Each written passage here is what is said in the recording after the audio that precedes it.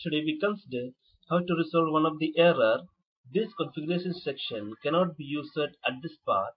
This happens when a section is locked at a parent level. Let's consider what's the main reason of this issue. This error is mainly obtained for the IIS hosted websites.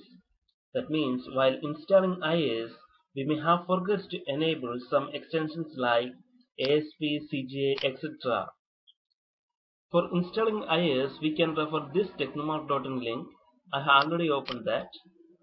So, in order to resolve this issue, we have to enable the extensions like ASP and CGA at IIS level. Let's do that. First of all, let's open our control panel. This is my control panel and I have to click Programs and Features. Now on the left top corner, you can see there is a Turn Windows Features on or off. Click on that. This will open a new window where you can turn on and turn off Windows features. Yes, this will list all the Windows features within this window.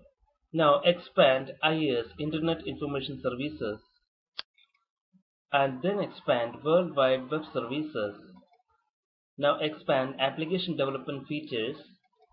You can see none of them are selected right now. For resolve this issue, we have to check all of these extensions. I'm checking all of the extensions at here. If you do not want CGA, just uncheck that. Now press OK button. This will take some time to take effect. By doing this much of step, we can definitely resolve this issue. That means by enabling these extensions in IIS level, we can resolve this issue. Thank you guys for watching this video.